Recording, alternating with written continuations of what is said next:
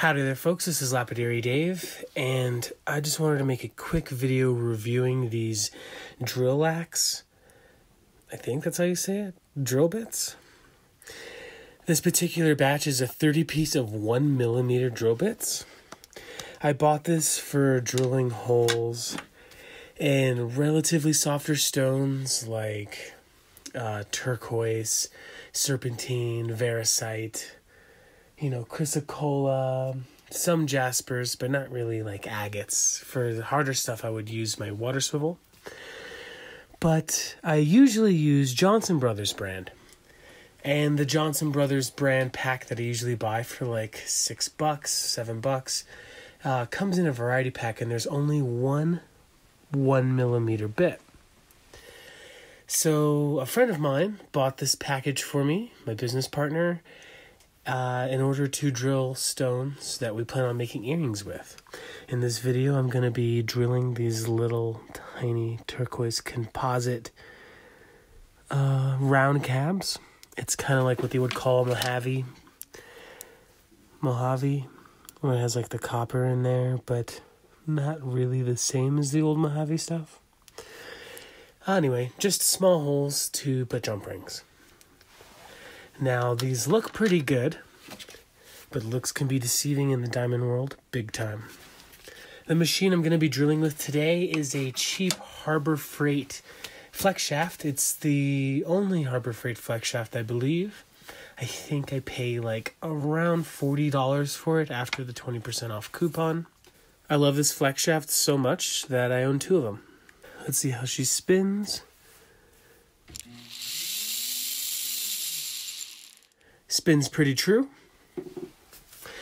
So, when I drill using very small burrs like this, I do it a little bit differently than when I drill with larger burrs. I am a lot more careful to get water in there, because if you whip off the diamond, then it's pretty useless, and it's very easy to do. This kind of feels like 120 grit. In my opinion, slightly smaller grits than 80 grit are better for smaller millimeter bits. That's because, you can get a lot more 120 grit pieces of diamond on a small bit than 80 grit diamond on the same size.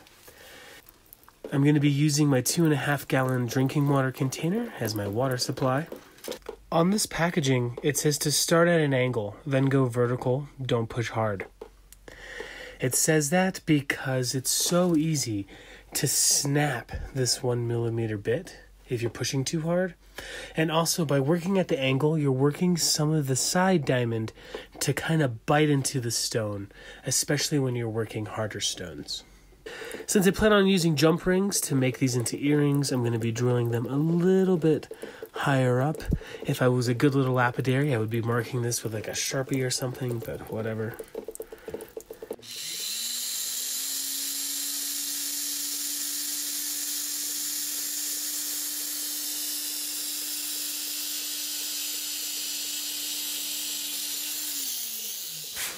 Alright, that was very fast. So far, I am totally impressed. They feel pretty nice. I felt it biting right away. After you use, diamond burrs for a while, especially if you use cheaper ones, you can, you really start to feel when it's biting into the stone that you're using. Alright, I will do one more of these, and then we'll move on to something harder.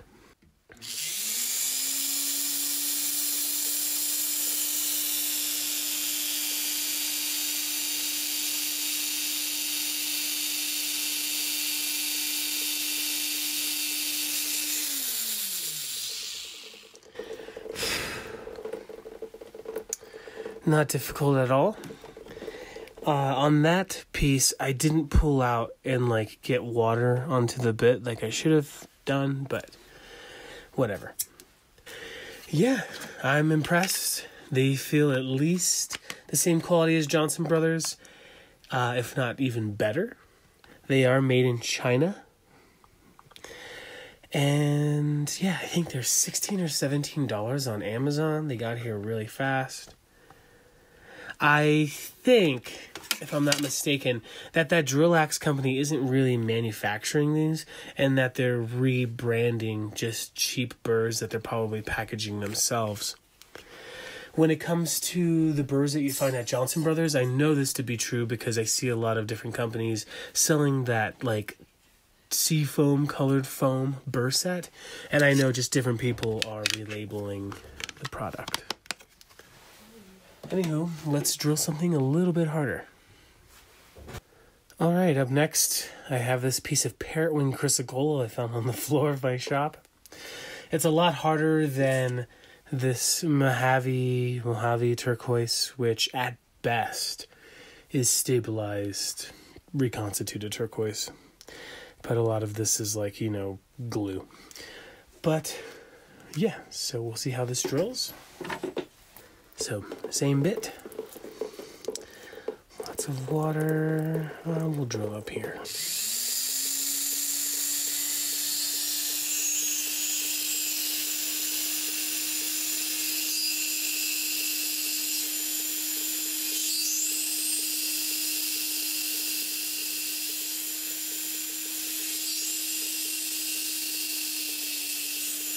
Oh yeah.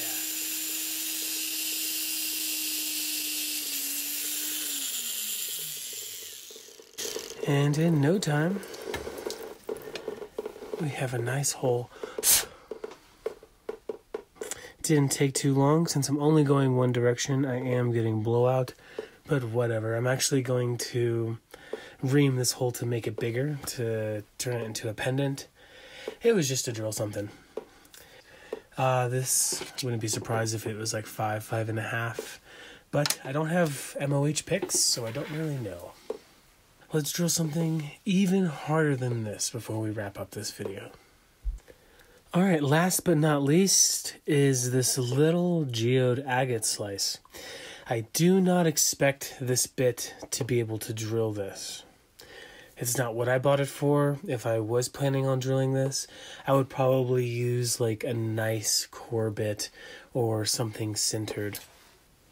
Maybe something similar to this Johnson Brothers sintered burr, which would make really quick work of the agate and quartz.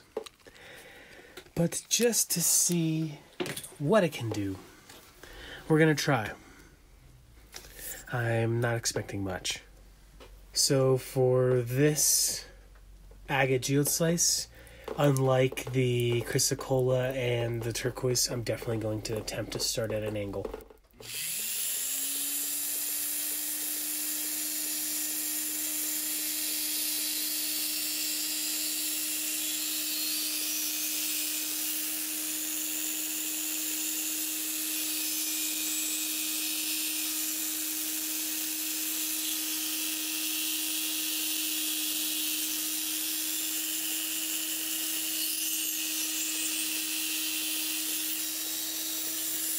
So I'm taking my time, making sure to take the burr out, get water on both the burr and the stone, but also making sure not to have my finger behind it. On larger burrs, especially rounded burrs, you don't really need to worry about it, but sometimes it can push stone into your finger and twist it around. Nasty. But on these smaller burrs, it totally can pierce you.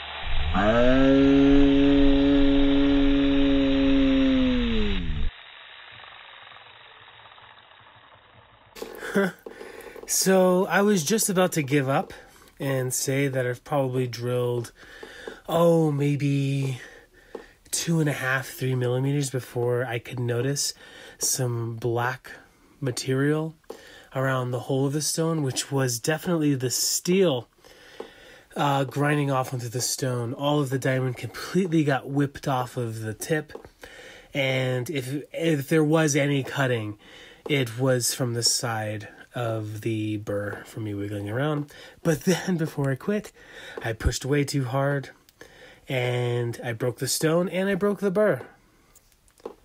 Not a problem at all. I got 29 more. But it's good to test these things to the limits. Is it worth it to me? Absolutely. Especially when I'm trying to get about 1 millimeter to 1.5 millimeter holes in turquoise pendants that I use as focal beads on my necklaces that I beat up. Or for making earrings and other stuff in softer stones.